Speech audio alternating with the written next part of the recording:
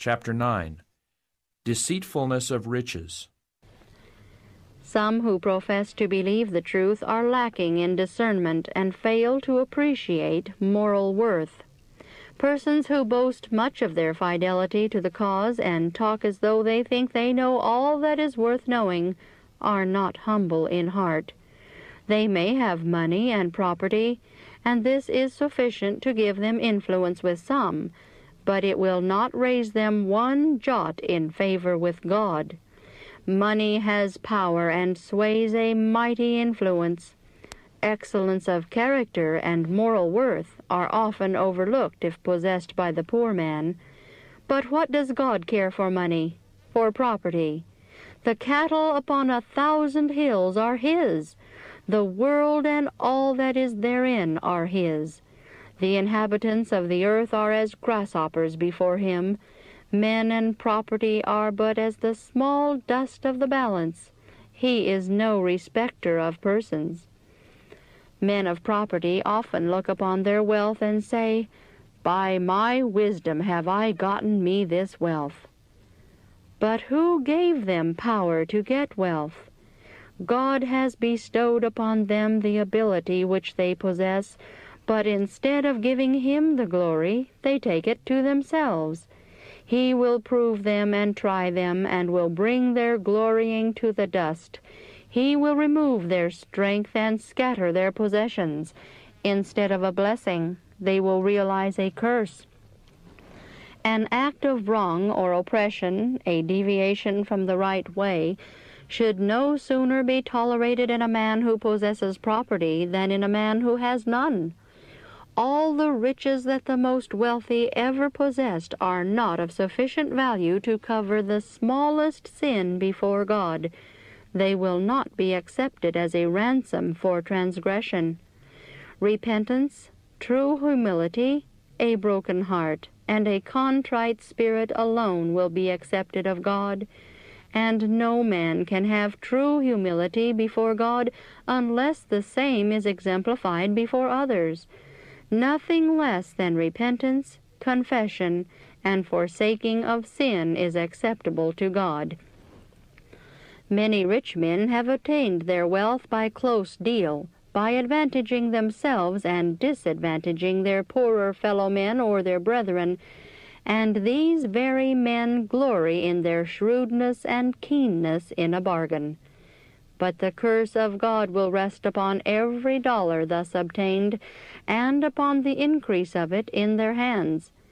As these things were shown me, I could see the force of our Savior's words, "It is easier for a camel to go through the eye of a needle than for a rich man to enter into the kingdom of God."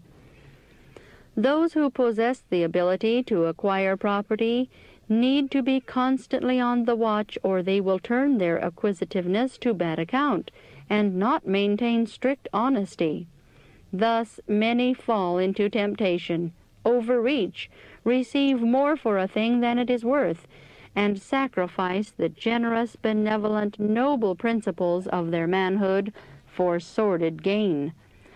I was shown that many who profess to be Sabbath keepers so love the world and the things that are in the world that they have been corrupted by its spirit and influence. The divine has disappeared from their characters, and the satanic has crept in, transforming them to serve the purposes of Satan, to be instruments of unrighteousness. Then, in contrast with these men, I was shown the industrious, honest, poor men who stand ready to help those who need help, who would rather suffer themselves to be disadvantaged by their wealthy brethren than to manifest so close and acquisitive a spirit as they manifest. Men who esteem a clear conscience and right, even in little things, of greater value than riches. They are so ready to help others, so willing to do all the good in their power, that they do not amass wealth. Their earthly possessions do not increase. If there is a benevolent object to call forth means or labor, they are the first to be interested in and respond to it, and frequently do far beyond their real ability, and thus deny themselves some needed good to carry out their benevolent purposes.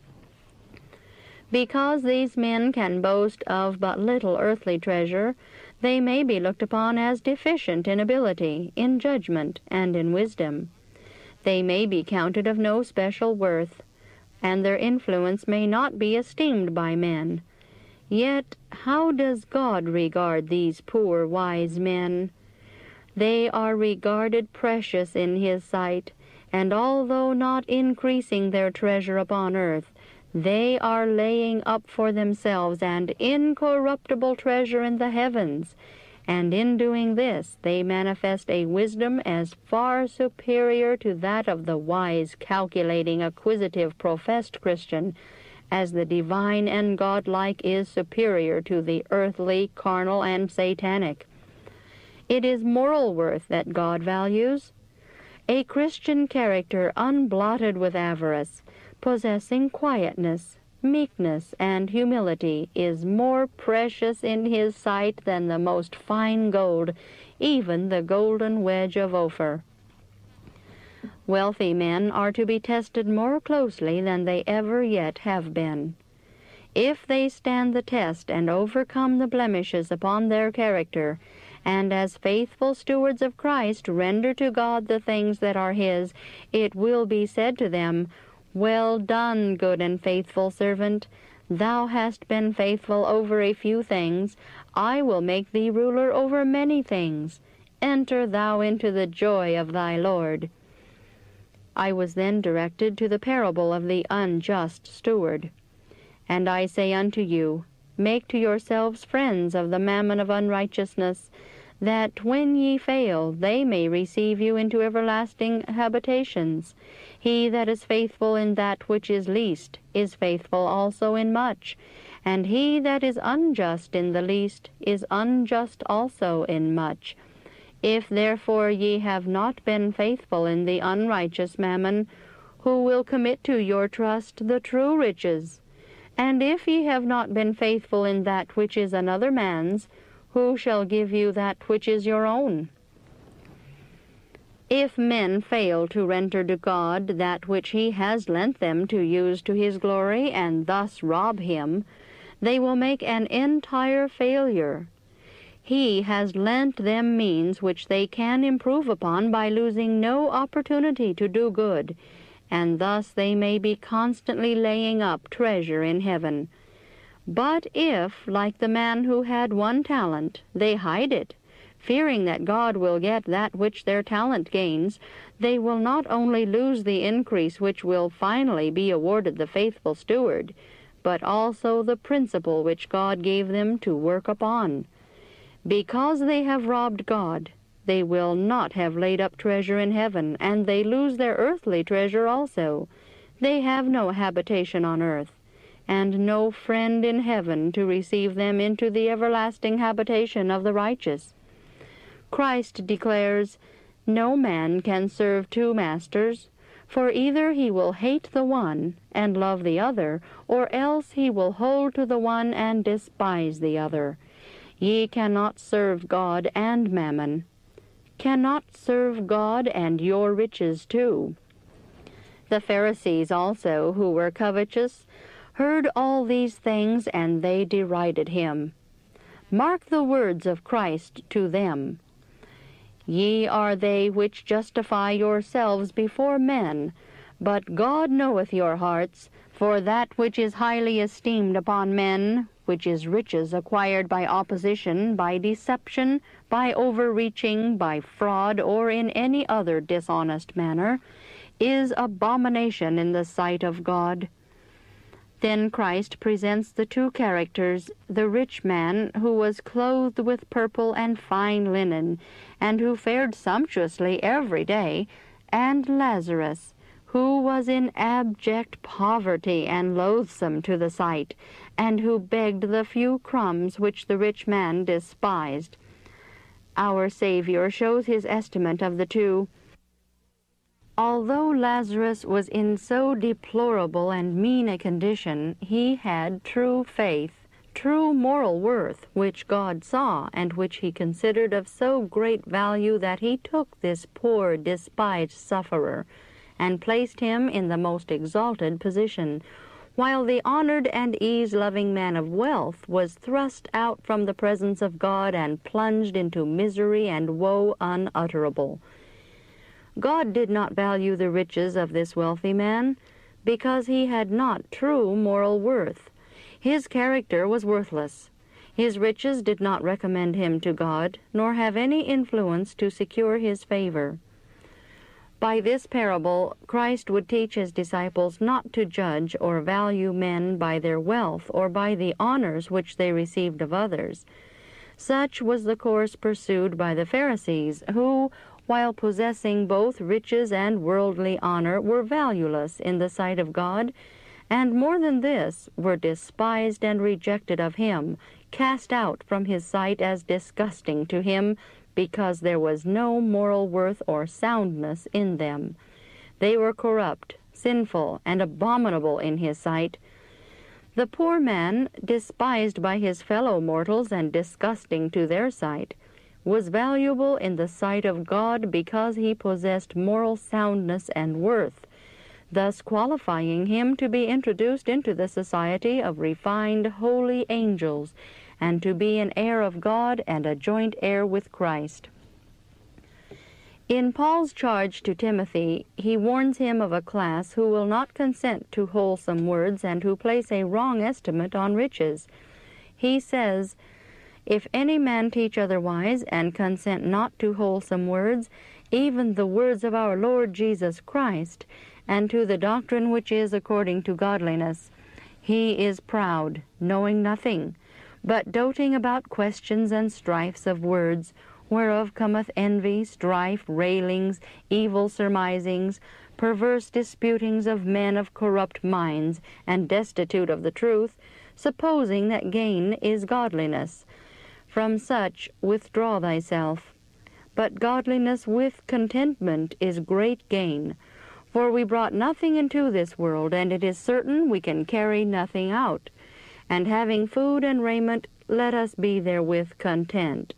But they that will be rich fall into temptation and a snare, and to many foolish and hurtful lusts, which drown men in destruction and perdition. For the love of money is the root of all evil, which, while some coveted after, they have erred from the faith, and pierced themselves through with many sorrows.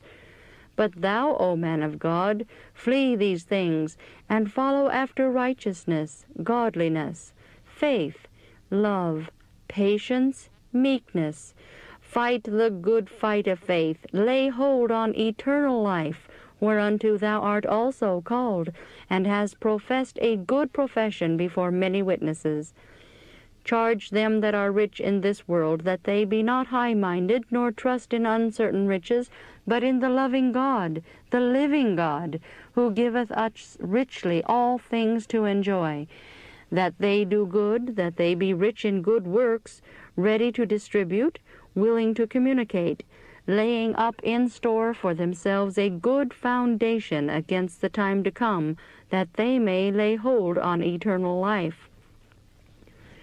Paul, in this letter to Timothy, would impress upon his mind the necessity of giving such instruction as should remove the deception which so easily steals upon the rich, that because of their riches they are superior to those who are in poverty, that because of their ability to acquire they are superior in wisdom and judgment.